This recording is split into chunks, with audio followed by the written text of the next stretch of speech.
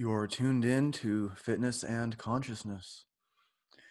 Today's episode is called The Midget and the Man. I'm going to tell the story of how I came up with the title, and I'm going to talk about the time that I met the professional wrestler Diamond Dallas Page, and I'm going to talk about Ram Dass. I'm going to read a little bit from Khalil Gibran's The Prophet. I'm going to read a little bit of Henry Wadsworth Longfellow, and I'm going to read something else also. Not very much of either one of them. We'll see how it goes. If you tune into the show very often, you know I have my outline of what the show will be, but for the most part, I just let it rip and see what happens. I'm trying to always push my thinking, and I'm kind of sort my thoughts out, or I'm still in the process of sorting my thoughts out as I'm speaking. I don't really have, I don't read from a script except from the books. And speaking of the books, I thought it might be interesting to show some of the books that I'm reading. Obviously, there's books I literally read from, but I'm usually reading some. I probably have like 50 things out from the library, 40 to 50 things out on a regular basis, and a lot of them are audiobooks that I don't have to show here. But one of them that I just got is called, I use it to prop my microphone up. That's why I had the idea. The Path of Modern Yoga by Elliot Goldberg. And it's going to be just what it sounds like. And The Gift of Injury by Dr. Stuart McGill. He's been on the podcast. And so I use a couple books to prop up my microphone. And so maybe some of the shows I'll just tell you what's propping up my mic. These are good size though, so I might just keep saying the same one over and over again. So anyways, the show is called The Midget and the Man. It was probably the year 2003, 2004, something like that. And I was with a buddy of mine that I worked with. And I met him, I was a personal trainer from 1999 until 2001, late 2001. And then I started selling lawn care. I've told a little bit about that story before, and I don't want to dig too much into that, but I started selling lawn care, and I met my buddy Josh when I was working at the lawn care place. We were both salesmen, and so it was the year like 2003, 2004, and we were driving. This is in Indianapolis.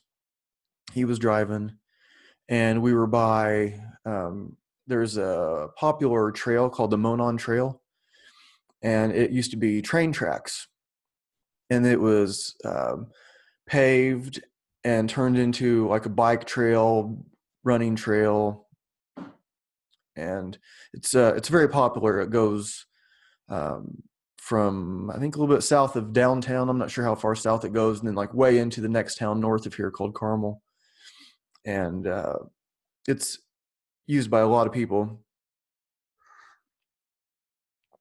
And so we're driving, and we get to the part at 75th and Westfield Boulevard, and that's where this like bunch of wood starts. There's like wooded trails off of this part, and there's this guy on a bike, and he's riding kind of towards us. I think we're stopped at this stoplight headed south, and so he's coming from the west, and he's riding his bike, and he kind of like jumps, like kind of does like a wheelie thing, jumping over this little hill, and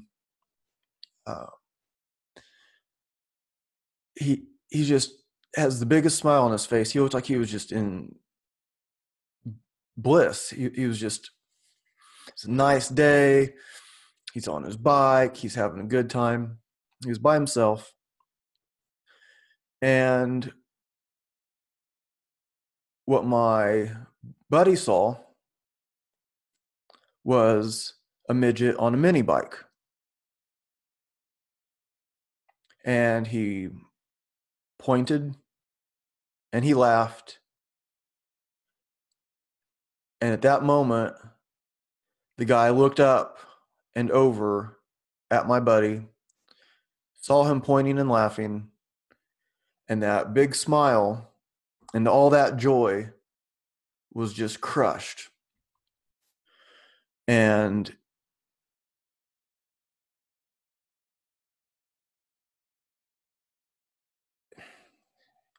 he didn't make eye contact with me. And so I wasn't laughing. I didn't think it was funny. Of course, I could see the scene, and the like politically correct term is little person. I'm pretty sure. So I said midget because that is a provocative thing. Because that's what my buddy saw. He saw a midget, but I saw the little person. I'm not trying to sound like I'm so righteous or whatever, but so that's why I say the word midget. It's supposed to be provocative. It's supposed to get your attention and be insulting and offensive. That's why I said it. So the guy was riding a kid's bike because he was a little person. So that's the size bike that fits him. And I was thinking about that, and this was 14 years ago, 15 years ago. I can still see his face. I can still see that guy's face go from bliss to just crushed, just because some goober pointed and laughed at him. And then I was thinking, preparing for this show,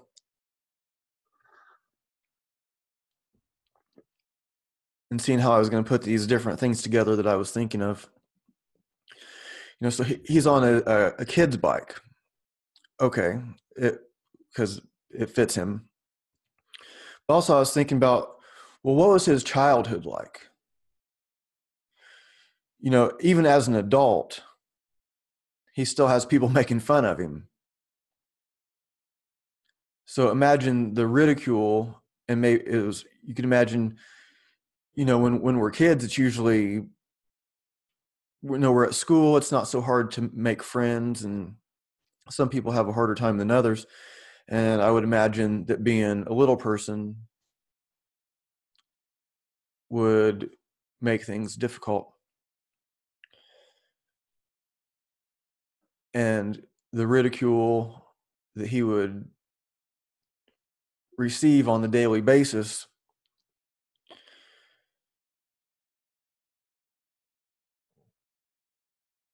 would kind of like ruin the childhood, wouldn't it? And so here he is as an adult. He looked like he was in his 30s, mid 30s or so. I'm not sure how old he was, but it looked like he was at least in his 30s.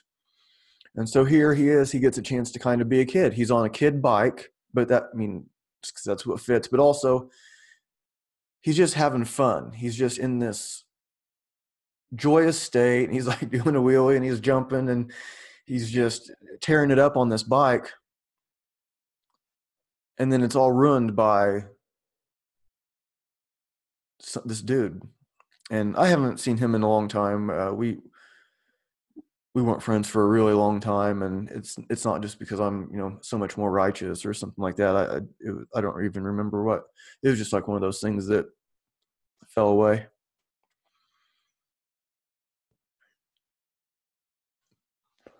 So I wonder, if at that moment when, before, when he's riding his bike and he's having fun, and he probably just came out of the woods, or he was doing whatever it was, he was having just the time of his life. And then some random guy in a car pointing and laughing took that away. And I would imagine he probably didn't regain that same level of joy for, well, who knows how long. But I would think it would take a while. And I wonder if Josh, that buddy of mine, I wonder if he still thinks of that as this funny thing. Oh, he saw this midget on a mini bike. It was hilarious. He was popping a wheelie, and I wonder if he thinks like that, or if he thinks, man, that was actually a really jerk move for me. Now, I don't remember saying anything about it. I didn't laugh along with him, and I don't remember saying anything to him about it. I think a lot of us are probably are made fun of to some degree. Some of us, our friends make fun of us, and I think to some degree that can be healthy. Like guys just joking around. Um, some of it's kind of like joking about something that's serious, or maybe it's joking about just nonsense. I think it can be healthy, help us like develop a tougher skin, but then like some people like that probably get a lot more than their fair share. So as the little person, still a person. And how much does he get to just be a person?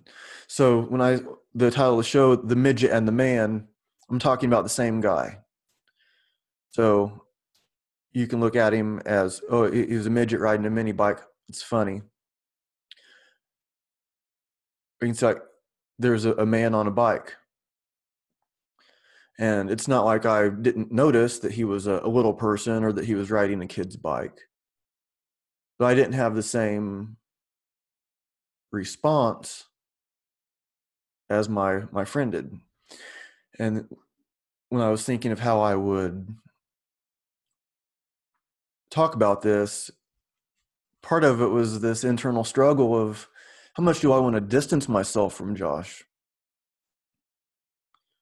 So I can say, oh, what a jerk. He's not as righteous as me. I've really got it together. I'm like this, kind of Zen master, and I understand.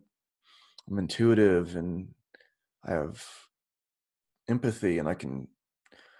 But if I distance myself from Josh, who's this jerk that makes fun of little people, is that much different than him making fun of that man?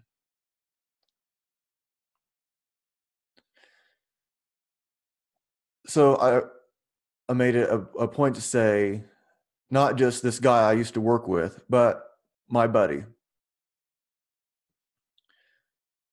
that did that. And I think we all have blind spots. We all have work to do, right? And there's times with like a woman I was seeing, my last major relationship, and we were talking about something kind of heavy, and I made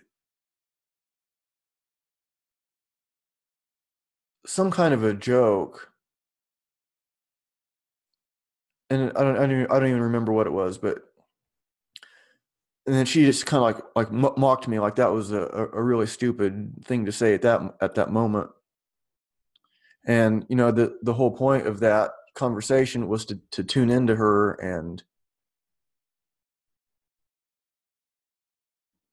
find out what was really going on. But even though I was trying to play that part, I guess I didn't do it as good as I could have.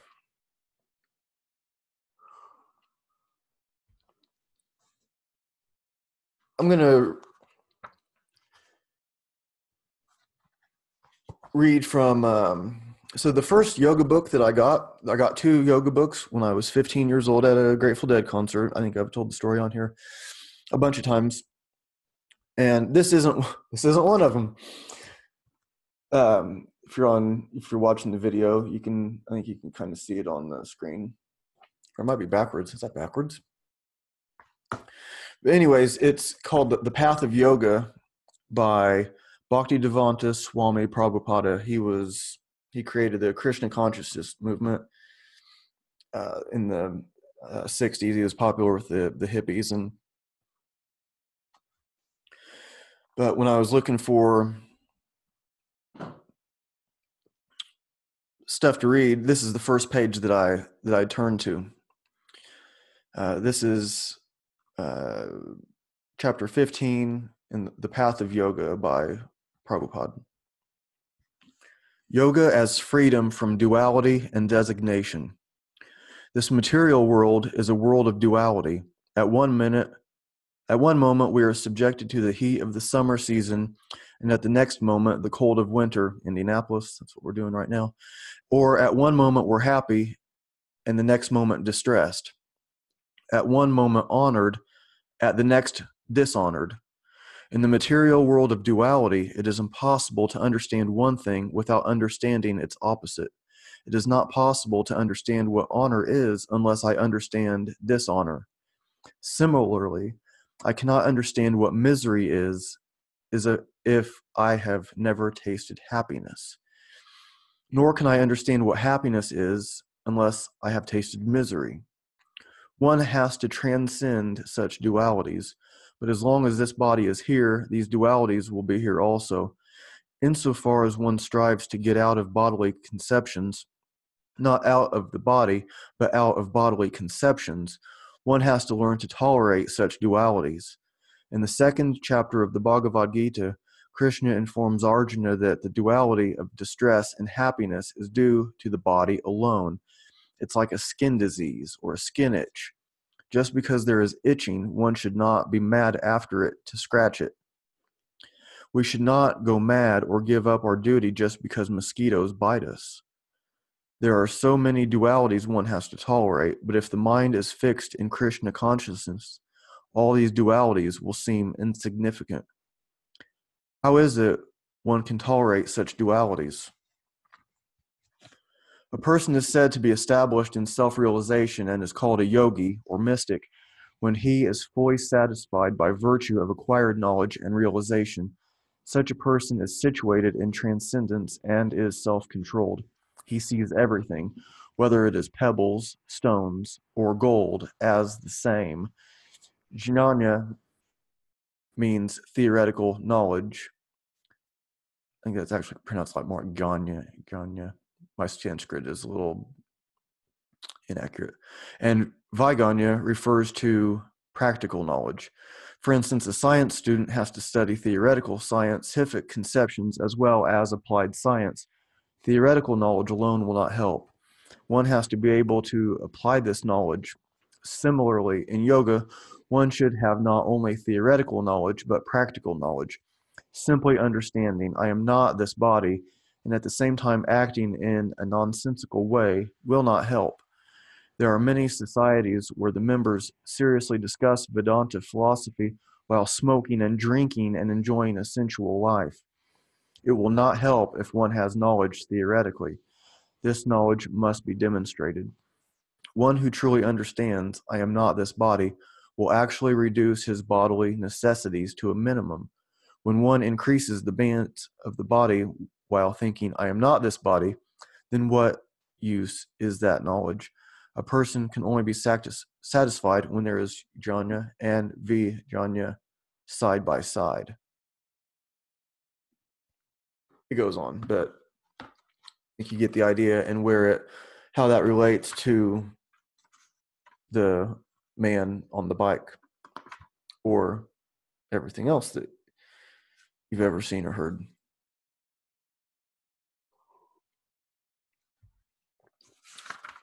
There's another one in here. The fate of the unsuccessful yogi. same book, chapter 16. The fate of the unsuccessful yogi. It is not that Bhagavad Gita rejects the meditational yoga process. It recognizes it as a bona fide method, but it further indicates that it is not possible in this age. Thus, the subject in the 6th chapter of the Bhagavad Gita is quickly dropped by Sri Krishna and Arjuna. Arjuna next asks, "What is the destination of the man of faith who does not persevere, who in the beginning takes to the process of self-realization, but who later desists due to worldly mindedness, and thus does not attain perfection in mysticism?" In other words, he is asking what becomes of the unsuccessful yogi, or the person who attempts to perform yoga, but somehow desists and does not succeed. It is something like a student who does not get his degree because he drops out of school. Elsewhere in the Gita, Sri Krishna points out to Arjuna that out of many men, few strive for perfection, and out of those who strive for perfection, only a few succeed. So Arjuna is inquiring after the vast number of failures. Even if a man has faith and strives for perfection in the yoga system, Arjuna points out he may not attain this perfection due to worldly mindedness. I'll leave that at that for now. So might have gotten a little off of my point, but it's all related in the big scheme of things, isn't it? But the idea is not relating to, or not identifying as this body. So whether we're kind of, I guess, gifted a admirable one that people admire, or whether we're given one that people feel sorry for or make fun of. And most of us at some point, unless we die early, and even then we have the one that people feel sorry for, don't we? I'm in pretty good shape right now. We'll see what how the next 50 years goes. There may be a time when I'm not,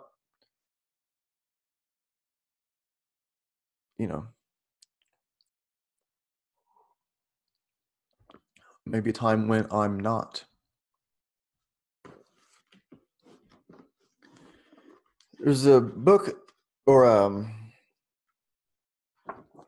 Longfellow that I was reading. I'm going to read 2 of them from Longfellow. This one's called The Arrow and the Song. I shot an arrow into the air. It fell to earth, I knew not where. For so swiftly it flew, the sight could not follow it in its flight. I breathed a song into the air. It fell to earth, I knew not where. For who has sight so keen and strong that it can follow the flight of song? Long, long afterward, in an oak, I found the arrow still unbroke, and the song from beginning to end I found again in the heart of a friend. That one's stupid. I don't like that one. No, I'm just kidding. Whoa, I had another one. Okay.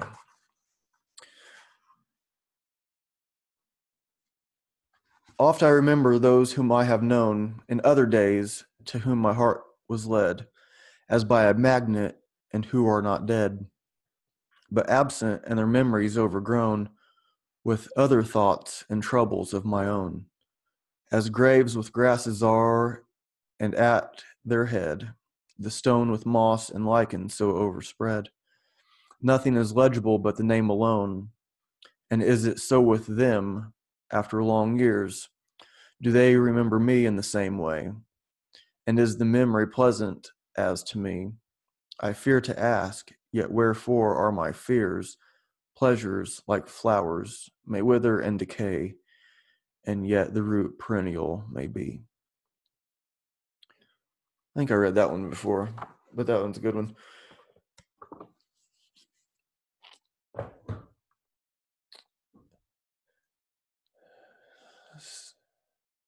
So I wonder, like when, that buddy of mine, Josh, I wonder like what he thinks about, because, that's one of the main things that sticks out.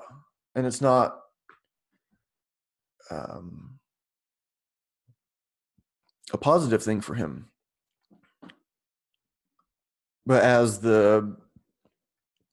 what I just read in the Path of Yoga, in the Bhagavad Gita, and I guess a lot of other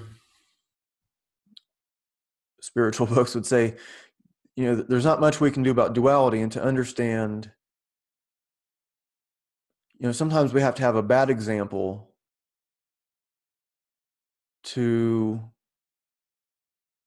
influence us to be good. Or like, oh, I don't want to be like that. I could see this direct effect, him pointing and laughing. And it changed that guy's life. He was having a nice time, great time. And then it was taken away. And just because some random dude pointed and laughed.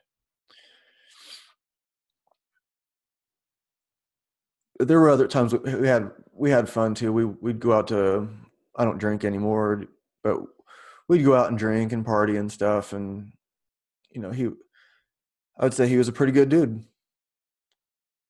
And so maybe it's a shame for me to remember that thing as the most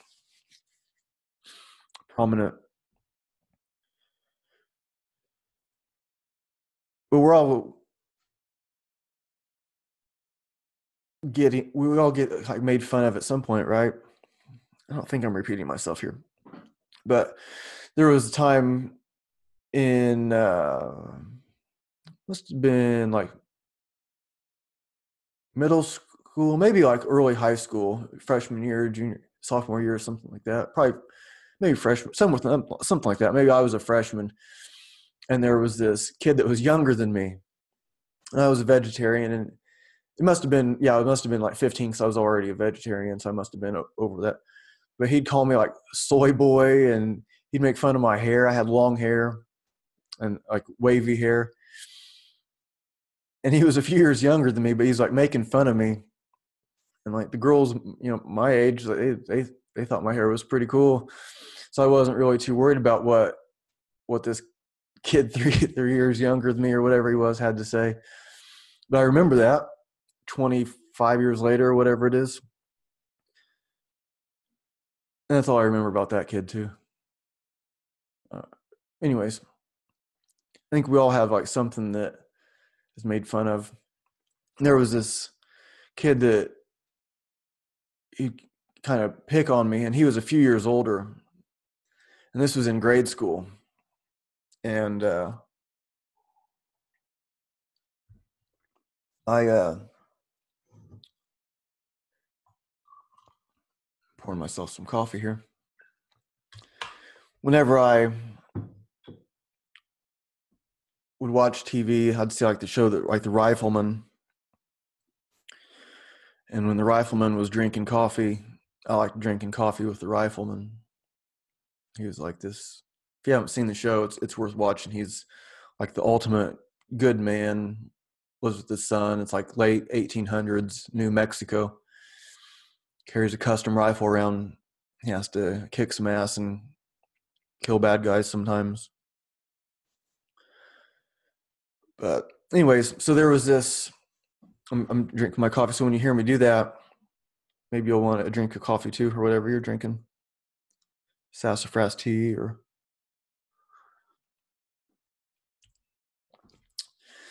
I was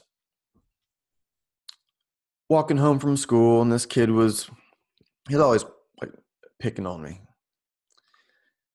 A couple years older, a few years older, whatever it was. So if he was in like 6th grade, I was probably in maybe 3rd or 4th. And he'd be picking on me. And then one day I loaded up my backpack full of books, big, hard school books. And I was walking home, and sure enough, he started picking on me. And I put a whooping on him with my backpack. I think that was the end of him picking on me. I put a whooping on him, beat him up with my backpack.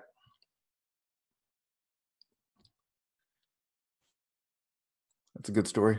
I like that story.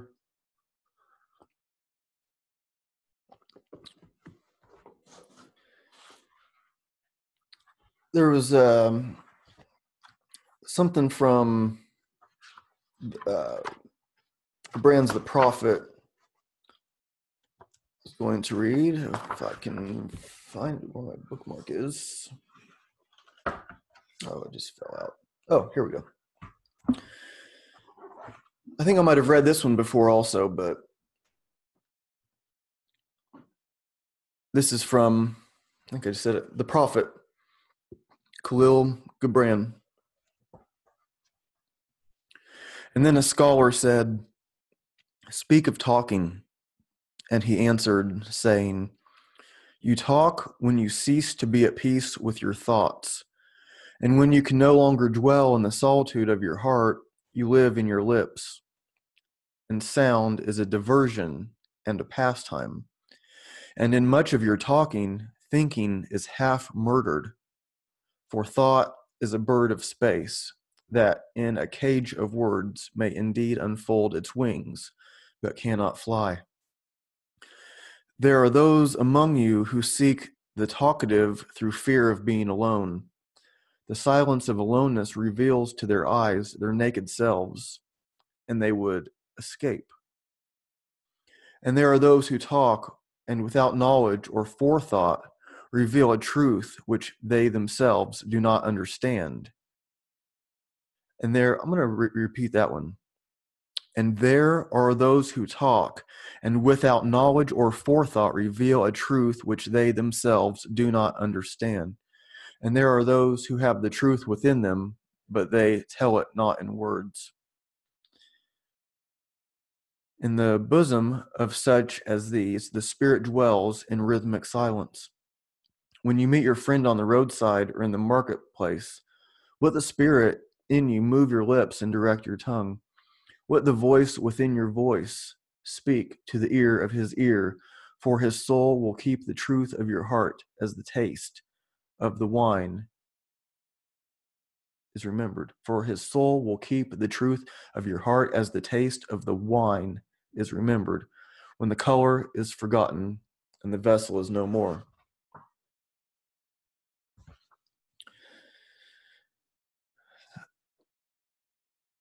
I can relate a lot to this one, doing a podcast, and usually I never edit them. They're never edited. I don't edit out the ums and uhs or the pauses between thoughts, the space between thoughts, space between words is going to be a subject. I might talk about that in a little bit, or I might do a show on it, the space between. But I really relate a lot to this.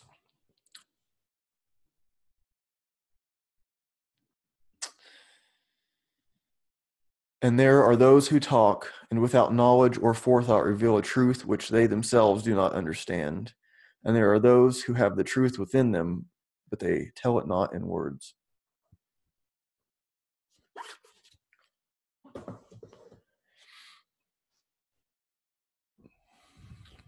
It's like the space between the thoughts, the space between words.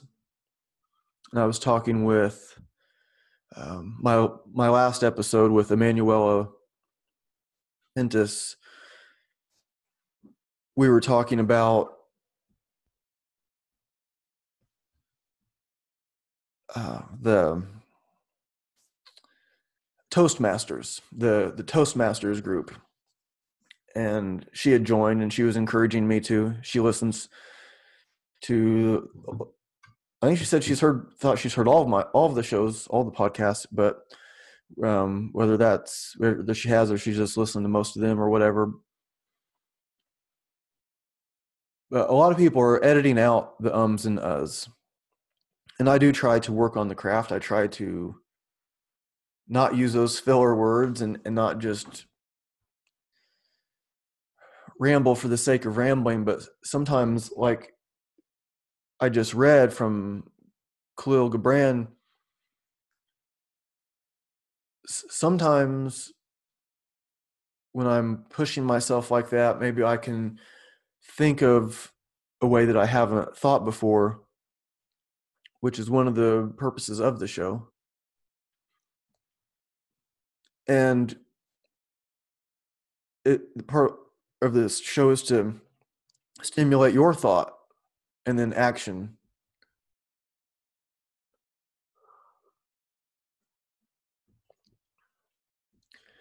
So I was listening to this audiobook.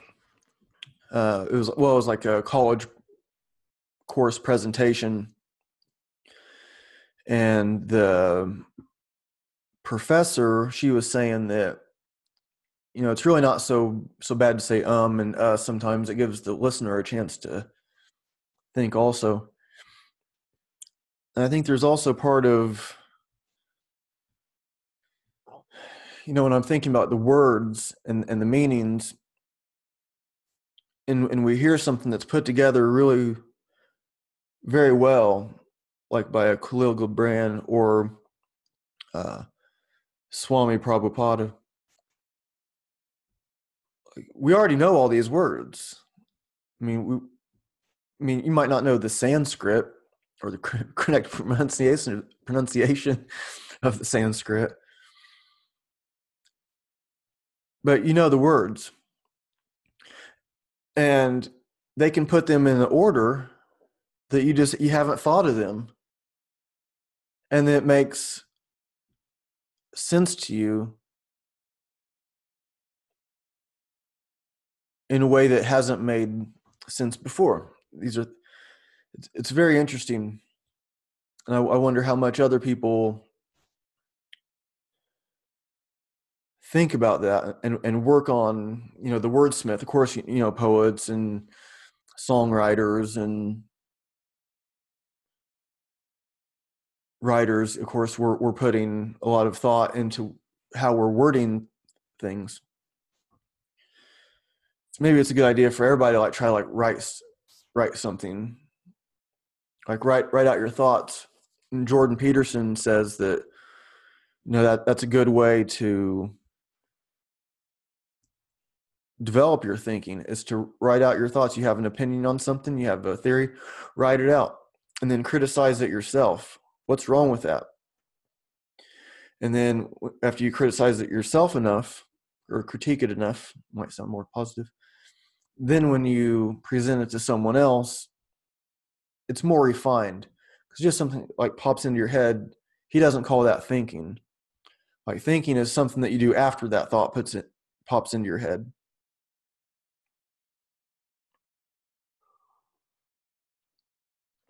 It's like this space between. It lets it kind of sink in. There's this moment of, I think Zen is a good way to put it, or where it all kind of makes sense, and you're not putting words together. There's a silence, a stillness, and that's where it makes sense. When the guy on his bike was just in bliss, I bet there weren't a lot of words going through his head. He was just in the moment and having fun. And then when my buddy pointed and laughed, and he happened to turn his head at just the moment and saw him, then I bet a bunch of words started going through his head.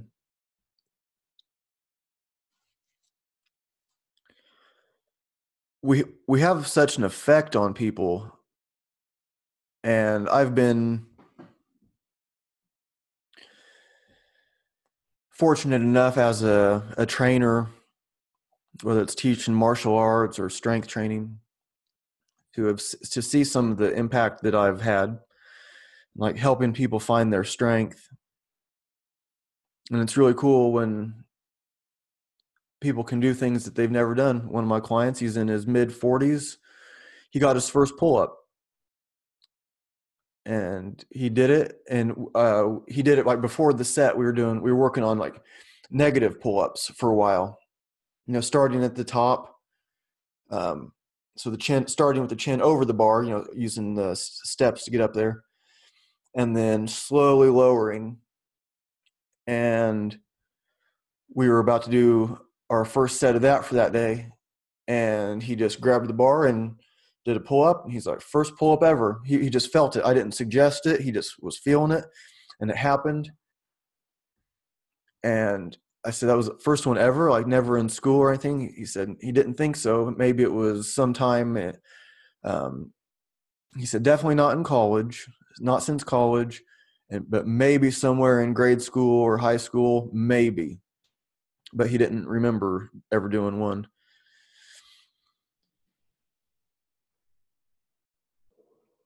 So the impact we have on people, I wish all my impact could be positive. I guess there's been some negative, whether I like that or not.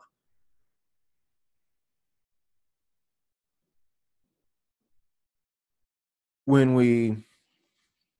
was going to bring up Diamond Dallas Page. This is a good time to bring him up.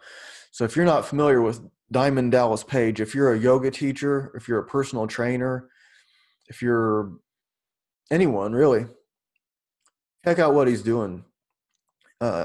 He did a podcast with Joe Rogan. That was a good one. So you can spend, I don't know how long it was, but it's probably an hour and a half, 2 hours, maybe longer that he spent there. And look up his friend Arthur. So Arthur started out, well, he was in the military. And I think what happened was he was airborne. I don't know if he was like, but he was jumping out of airplanes a lot, and he was all messed up from it. He was really overweight. I think he had broken back, messed up ankles, knees, hips, everything, head to toe, all messed up. Using those crutches, like those braces crutches that kind of like latch around the arms, and using those, and could barely get around like that.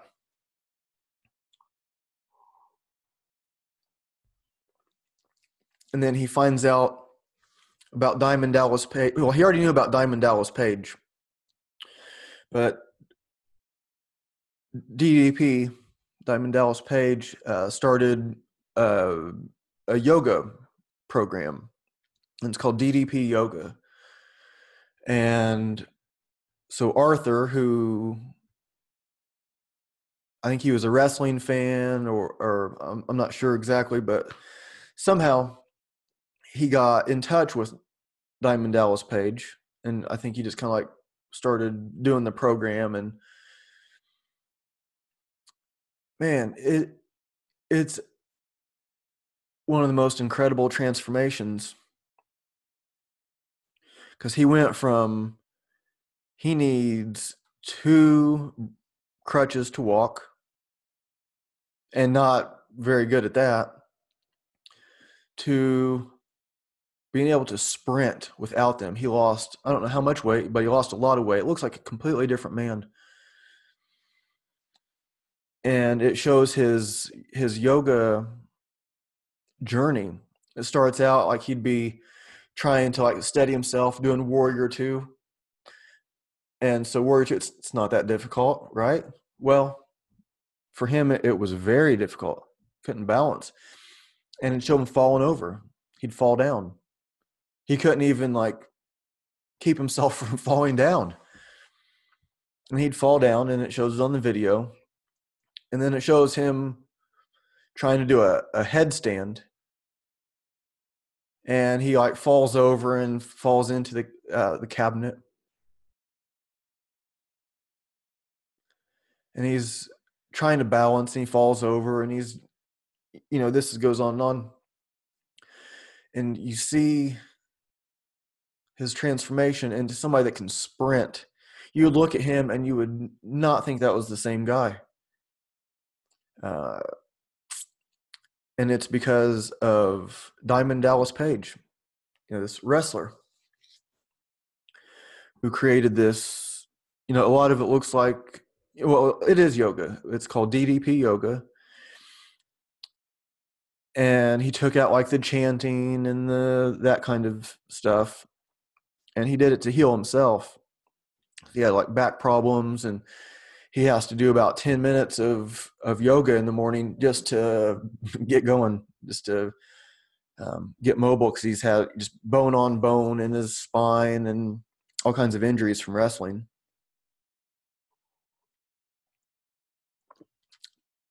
And this is like if you're not familiar with him, it is the kind of wrestling, like the entertainment wrestling, Hulk Hogan style, The Rock, that kind of wrestling. It's brutal sport. And I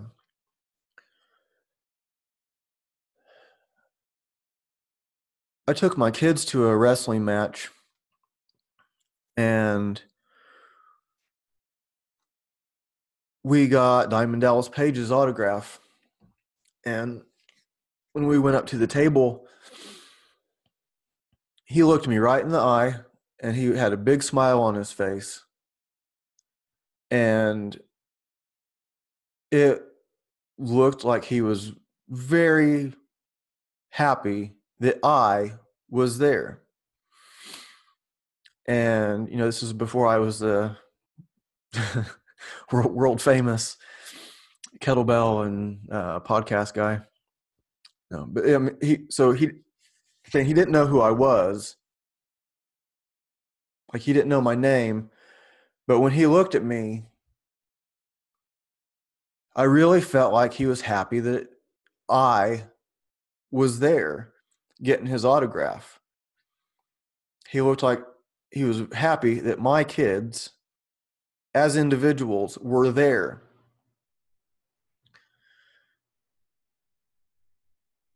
And just, it was the way that he looked at me right in the eye and smiled. It was a genuine smile. And some of the other wrestlers there, it's going to be overwhelming for them. Those guys work. They have matches. They might have 300 matches a year, and they're just taking a beating.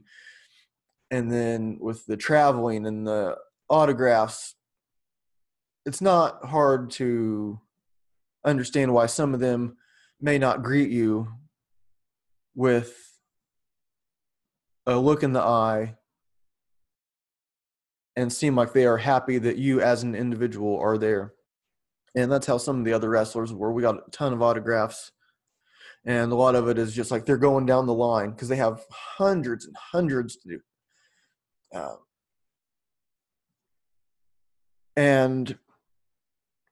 But when we got to Diamond Dallas Page,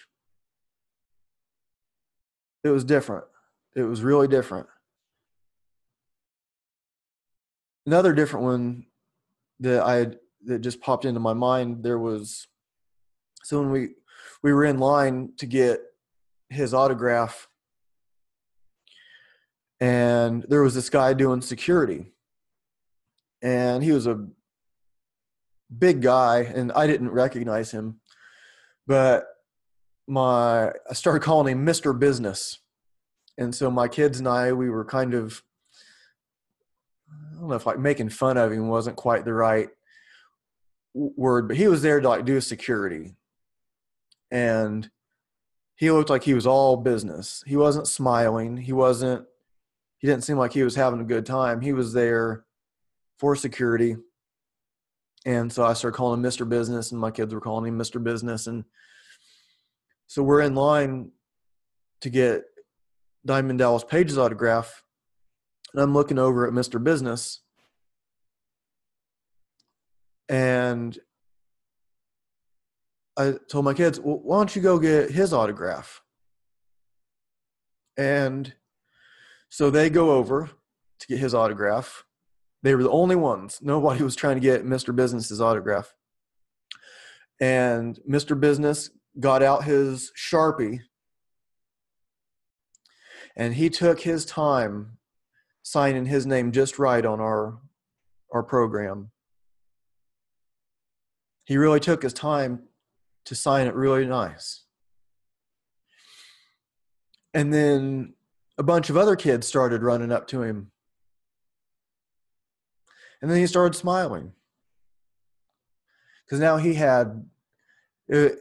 was a wrestler, apparently. And he was just there doing security now. So I don't know why he wasn't wrestling then or what. But he went from no one getting his autograph. Never saw anybody. This was at the end of the event. So we're waiting in line. But once my kids went up, a bunch of other kids started going up too. And then he was smiling and he was doing his autographs. And he was taking his time.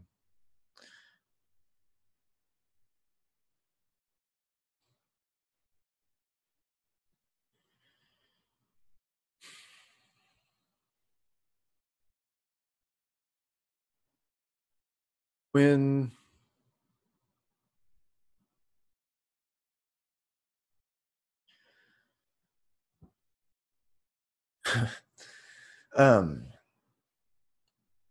when we're going through this life and we're walking by somebody, when we look at somebody, that can be a powerful exchange of energy. You can change somebody's day like that. Somebody can be riding their bike, having a great time, and then somebody reminds them you're a midget on a mini bike. This is funny to me. And then you become a joke, and then you remember all the ridicule, and you remember all the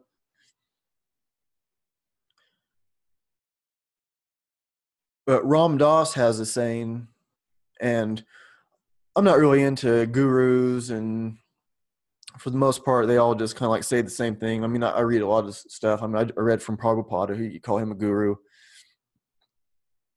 and I guess I read the stuff, but I don't hold any guru to be so above me or anyone else. But Ram Dass he's my favorite, and I'm gonna be talking more about him and what he's all about in a future episode. But Ram Dass has a saying that's like, just kind of like, treat everybody like they're God in drag. And I like that because, and like Jordan Peterson says, like he says something like, well, I don't know if there is a God or not, but you're better off believing that there is. Your life will be better if you act like there is, act like there's some kind of meaning, and treating people like that's God in drag. Like here's your test. Here's your thing. And Ram Dass has another saying that it's like, we're all just walking each other home. I'll leave it at that. Thanks for tuning in.